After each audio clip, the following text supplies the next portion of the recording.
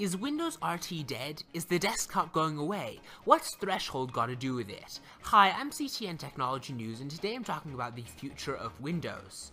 Now, when Microsoft announced its new One Microsoft restructuring a little while ago, a lot of people expected that meant that all of Microsoft's various platforms, Xbox, Windows Phone, Windows 8, they would all be combined into one.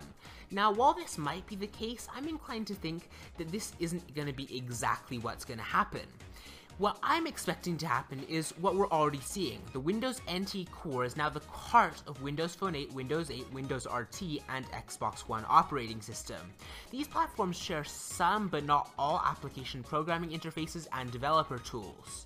As Microsoft completes its blue wave of deliverables with the Windows Phone 8.1 Blue release in the spring of 2014, the company will inch a step closer towards enabling more Windows APIs on Windows Phone.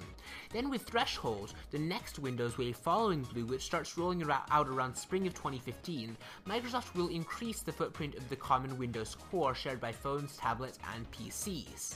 Windows SKUs or versions will continue to differ based on platform, so I don't think we'll be seeing just one operating system running all three, but I think that there will be a lot of common functionality between them. Some of the form factors will also probably run a single Windows SKU, but others will run or have the choice of running two different Windows SKUs, like a Home or Pro operating system in the case of PCs. There are some obvious questions, like with regards to apps and backwards compatibility, but the fact is, with regards to that, so long as Microsoft is careful to make sure there's a support story for the existing Windows Phone and Windows Store apps that users have already purchased, they can essentially do whatever they want with Windows apps in the future.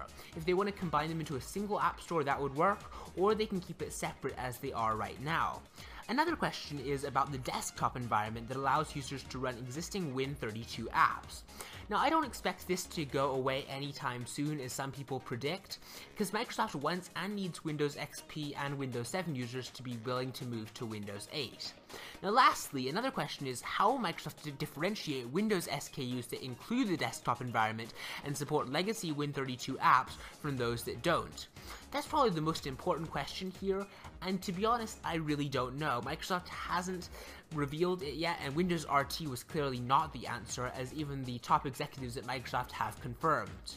Now, the bottom line is that this transition won't be complete next year or even the year after, and the end result will likely be neither as simple as a single Windows SKU, nor as complex as 10 largely different flavors of Windows. Let me know where you'd like to see Windows go in the future in the comments below. Please be sure to like and subscribe if you enjoyed this video, and I'll see you next time. Bye!